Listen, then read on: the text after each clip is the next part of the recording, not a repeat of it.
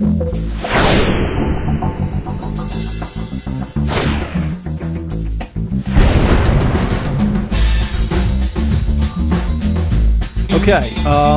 so let's talk about some of those different, patch methodologies. How do we deal with all this?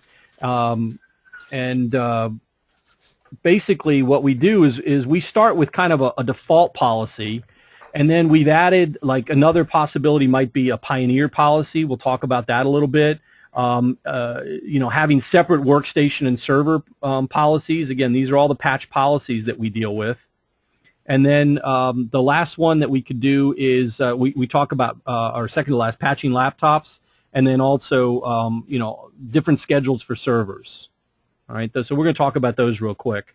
So first one is the default policy. I mean, basically in K2 and SAS, you should have what's called the default master policy. Now, some of you that have been with us for a while, there might have been the old, and those of you that are on our version 5 servers, you see like a policy dealing with Office. No Office service packs, Office updates but no service packs, and then nothing. All right, those were the three choices. And we tried to duplicate that when we moved over to K2 and SAS, but we really realized that because you were having to do some of the patch approvals, it was really just complicated. Honestly, it was even complicated in the other world. We've been doing this for so long that we kind of think in the terms of, hey, people had Office 2000 out there and we maybe didn't want to do it, or maybe you're not comfortable pushing Office patches or Office service packs out. But the idea is you really just have one policy, and you're going to manage that one policy, and you're going to approve the patches that go into that policy. So all your machines are in one group, and it really is the simplest way to do it. It's kind of like the patch 101. And in fact, for most people, it's perfectly okay. And the only time you're going to deviate from that is some of these other things that we'll talk about is, if you have like some specialty machines or something that you need to keep a closer eye on. So another way of doing this is what we call a pioneer policy. And we've introduced that in a couple, again, on the SAS platform. And the idea with a pioneer policy is take a subset of your machines.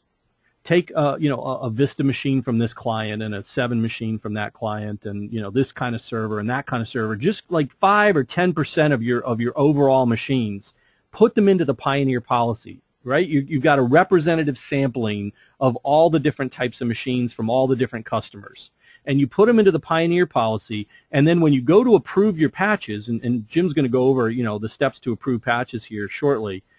You're going to be pretty liberal about approving the pioneer patches, right? You're just going to kind of go with Microsoft. And the idea is that, hey, if something blows up, which it might, we have pretty good luck with this. It's really pretty rare that Microsoft has problems. But if it does happen, you haven't taken down an entire company. You haven't taken down all your servers at once. And then what you're going to do is you're going to wait a week. You're going to apply these patches. You're going to wait a week, and then a week later, you're going to basically take the settings from the pioneer policy and overwrite the settings on the default policy.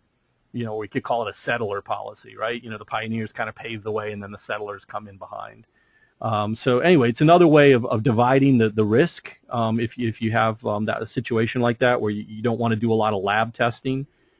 Consider doing this kind of, we should call it a guinea pig policy, right? Because that's kind of what it is, the guinea pigs for us. All right, so another one is just separating out a policy based on whatever you want to do.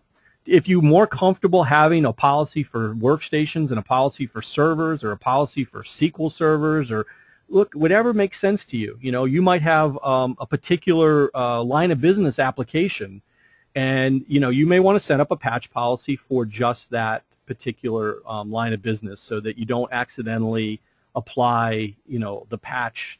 Maybe there's some patches that can't go on those machines, and you want to kind of group them together, and because you got a bunch of them. If it's just one of them, you'll go deny it on that one machine. But if it's a bunch of them, you could certainly set up different machines. So this could be done based any way you want. Now in the K2 server and the version 5 servers for us, you really don't have the rights to change this stuff. You can do it. You've always been able to do it, but it involves you taking over patch management completely. Approving patches has been a service that we've been able to offer on our own servers, but we can't yet offer. I I stress the word yet. We hope to someday on Kaseya's SaaS platform. So you have to do it yourself.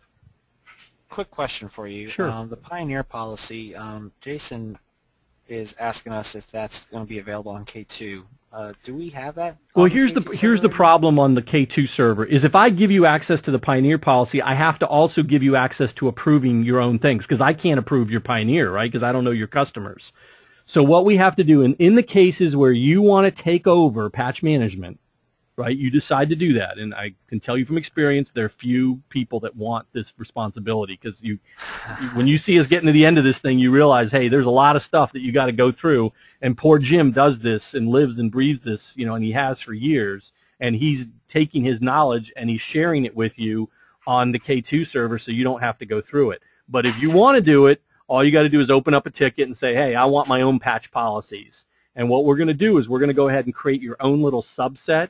It'll be like, Jason's, Pioneer policy and Jason's default policy. We're going to put all your machines back into the default, and then we're going to give you rights to make your changes. But we're going to kind of take our marbles and go home. We're going to take all of our default policy and we're going to take it away from you because unfortunately the way it works out is if we give you rights to approve things and we give you the policy, you can then start approving things on the default policy. It's just one of those quirky Kaseya things.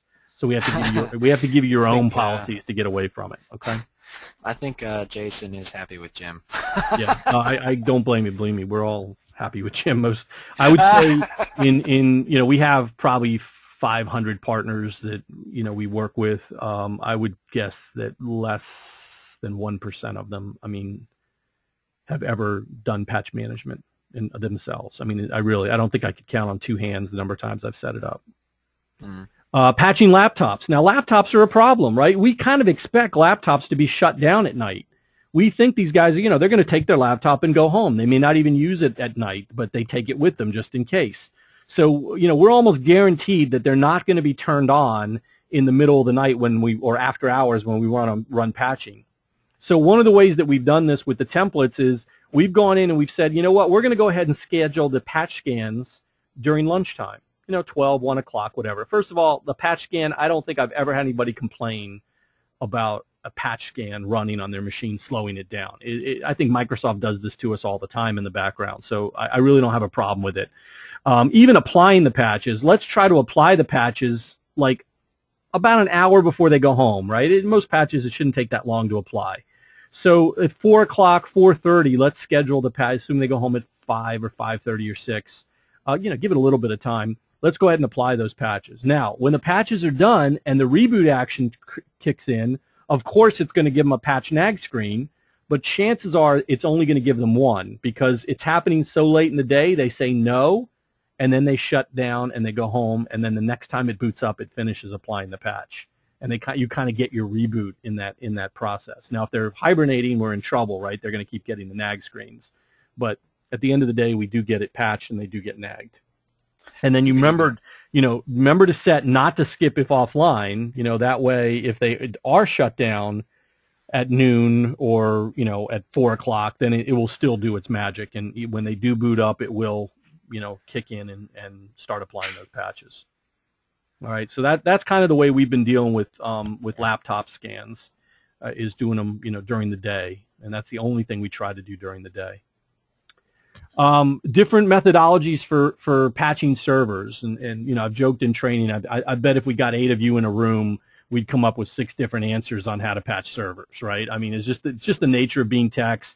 Everybody's got their own way of doing that. Everybody's got their own customers, their own level of importance for the server. Is it mission critical? Is it just a normal SBS server?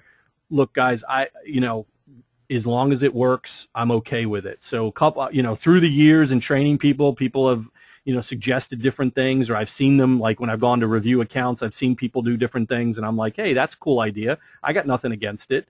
So, one of them is, hey, let's go ahead and scan the machines every day, but instead of patching every day, I'd prefer to patch on the weekend. Say I'm going to patch Sunday morning at 2 a.m., just like we did. And then what we're going to do is we're going to set the reboot action to reboot immediately. So since we only apply patches once a week, there's no chance that it'll reboot during the week. It'll only reboot after we apply patches. Boom, mission accomplished. We've applied our patches. We've rebooted. Done. Okay. Again, I've got nothing really against that. It does kind of limit your ability to get out-of-band patches. If a patch appears on like a Friday, you'd almost have to manually force it out instead of just approving it. And then because you've got daily patches and daily updates, it would get applied right away. But that's okay. I mean, it doesn't happen very often, and you could deal with that. Some people I've talked to scan daily, but they patch overnight during the week. And the idea is that they like to reboot their servers early in the morning. So that way, if something goes wrong and that server doesn't come up, they're not having to drive in on the weekend, or they're not having to be there Monday morning, to get that server up and running. Somebody's going to be into work in a couple hours, and then they can probably talk them through, how to see what's on the screen, see why it didn't reboot, and maybe save a trip in.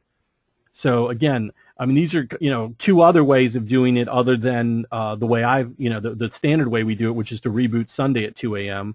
But, if you guys have other ideas that have worked well for you, just doing this manually, I'm open to all kinds of suggestions, and I'll include them in our training, and maybe even potentially create templates on them or something one day. Okay.